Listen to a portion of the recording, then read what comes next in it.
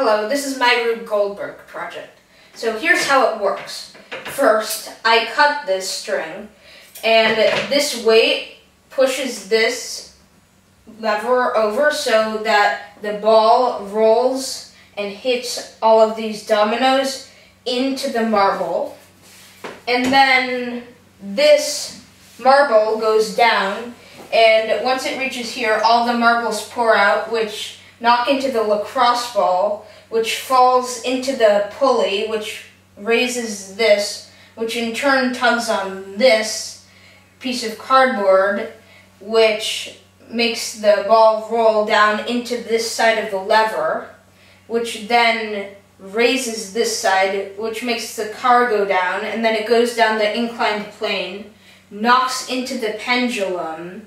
which hits into those dominoes, and then into the lacrosse ball, and then it plays a few notes on the keyboard upon impact.